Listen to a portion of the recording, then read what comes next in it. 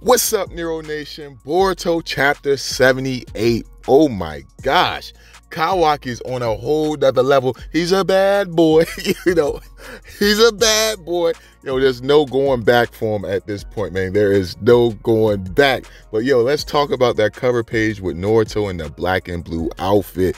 Dang, that junk clean. It's got to be one of my favorite cover pages, man. Probably in my top 3. Let me know, is it your favorite? Is it your top 3? Is it your top 5? I'm really curious to know how y'all actually feel about this cover page, because I think it's amazing. If I could get a poster of it, I would cop that in a heartbeat, man. I gotta have it. Well, mark my words. Shibe, he's around, man. The god of the clan is around, and I feel like he's laying dormant within Naruto's daughter. Just because Damien sensed that ability from her, that unknown power from her, that unknown strength, I feel like that was Shibe laying dormant, waiting for a moment to emerge, and it will happen at some point in the series. And it's going to be a big-ass twist that Kishimoto is going to surprise us with. Mark my words, it's going to happen. Nero said it first. It's going to be a big surprise. Shibe is there. He returned, she returned, whatever Shibe is. I don't know, the sex of that person, of that alien. But they will make a return at some point. With that being said, let's get into the rest of the chapter, You got them all going to Naruto's house saying like, we don't sense him, we don't know where he is, something's going on, as well as Hinata. And you got Ada not even hiding anything from no one. It's like, Kawaki did it. He like, no hesitation. Yeah, he did that shit. I thought it was hilarious, that she just straight up said that, like, this is the man you love, and you switching sides on him? You switching sides already? She was like, yeah, he did it, man, for whatever reason. He probably trying to kill Boruto again. And like, just spilled the beans to everybody again. And like, Sada was like, again? Yeah, again. I don't know what else to tell you, Sada. It happened once before. And she looking at Shikamaru like, I thought Cole did it.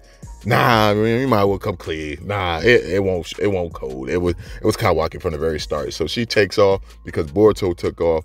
And then that's when Shikamaru just pretty much says like, don't you go. You need to stay.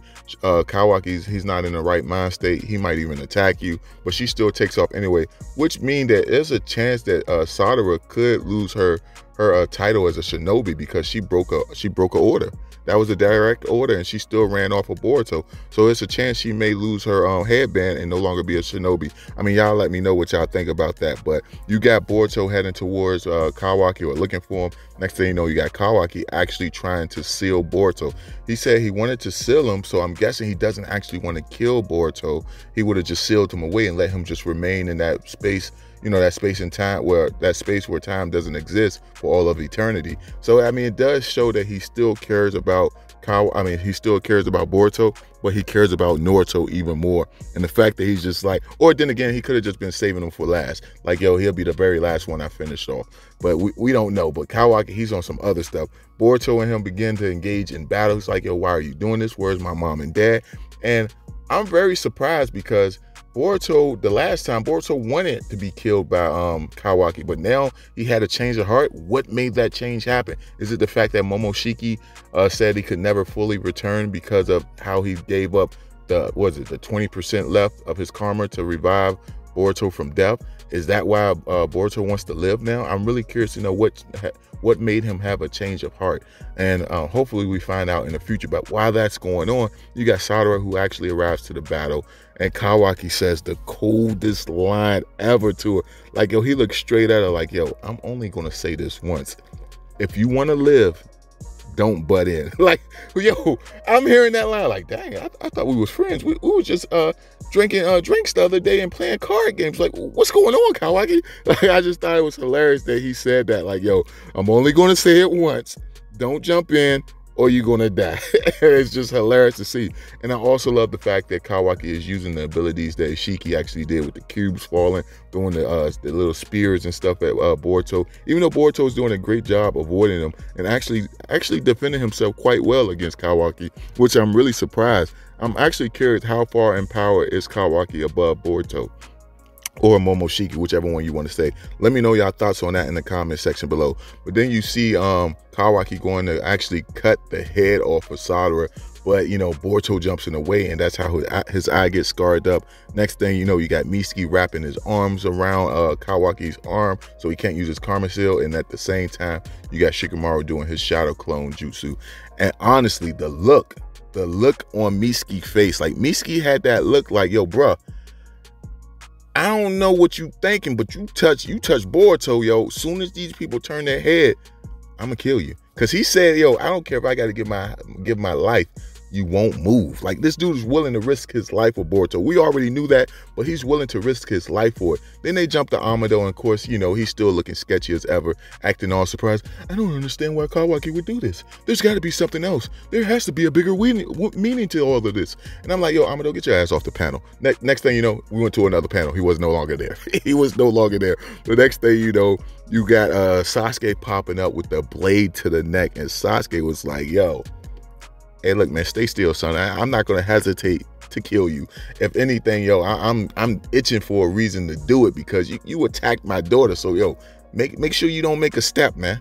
I'm looking at you, man. Sharingan locked on. Sadara, I don't know why you ain't pull yours out, but we'll talk about that later, baby. That's the look Sasuke had, and I can respect it, because everyone's sitting here saying like, yo, why she ain't have her Sadara, her Sharingan out facing against Kawaki? I mean, if anybody you faced off against in the Leaf Village needed you to have a Sharingan activated, it would be going up against Kawaki. Why the hell do you not have it activated? And that's a whole nother story, but, you know, Sasuke had that look like, yo, we gonna talk about this later. You know what I'm saying? If anything, you might get grounded after this shit. You know, that's the look that Sasuke had. But next thing you know, Momoshiki makes an appearance, and Momoshiki ends up absorbing chakra from the shadow possession jutsu, allowing Kawaki to escape. He tells him to run. You won't be able to kill me if you get captured or if you die right here and now. So he gives him the opportunity to escape. And I'm really curious to know why Momoshiki did that. Is it because he still plans on feeding Kawaki to the tree, or still using him as bait to like lure Code out? I'm really curious what's the reason Momoshiki did that, because he already said that he could never come back truly, because he gave up the rest of his karma seal in order to revive Boruto. So what is the plan? I gotta know. If you guys have any ideas, let me know in the comment section below. And then that's when Shikamaru goes as far as to say, well, he can't get too far. He's been using that shrinking ability quite a bit. He can't have but so much chakra. Once he reappears, that's when we'll strike again. Then you got Sadara apologizing to Boruto, and I'm like, yo, you wouldn't have to apologize if you had your Sharingan activated. Get the hell out of here. That's what I'm thinking. But Boruto was just like, yo, it's all good, man. It was that super stupid idiot's fault, referring to Kawaki. Next thing you know, they show Momoshiki saying like, yo, you've already lost one blue eye. Soon you'll lose everything else as well. And he starts fading away into the dust. And now he was like, yo, this is the beginning of the end. And I'm like, yo, you cannot end a chapter like this. I need to know what else happens. Why? Yo, Boruto needs to be weekly or bi-weekly, yo. I promise you, man. I really need to know what happens next. But hopefully you guys enjoyed this video, and if y'all did, make sure y'all thumb it up, subscribe, hit the bell for all notifications. Sorry, this ain't my normal setup, but I'm at work. I do apologize. Hoping y'all have a great day and night wherever you are. This your boy Nero Megaman signing out. Peace.